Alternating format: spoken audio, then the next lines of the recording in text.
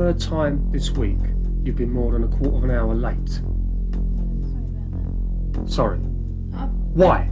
I've had problems with my trains. I don't want to know about your trains. I don't want to know.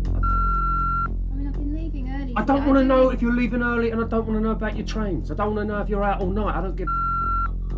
Get your in here on time. You want to find out her details, her situation. Yeah, that's fine. You let me down, and I'll put my foot up your. This is Tony Spence, Sales Director of Comtex Limited. In the past, he was known for his own particular brand of staff motivation.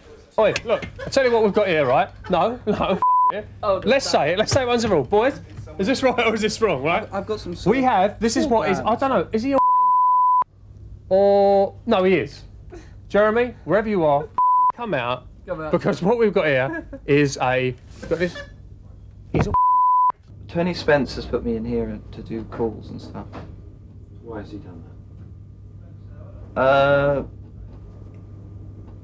He says I'm infecting the rest of the sales team. Personal problems are not my personal problems. I don't get involved.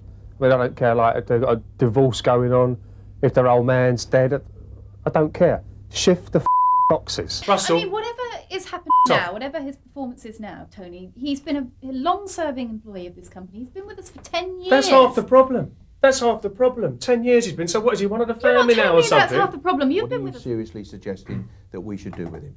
You sack him.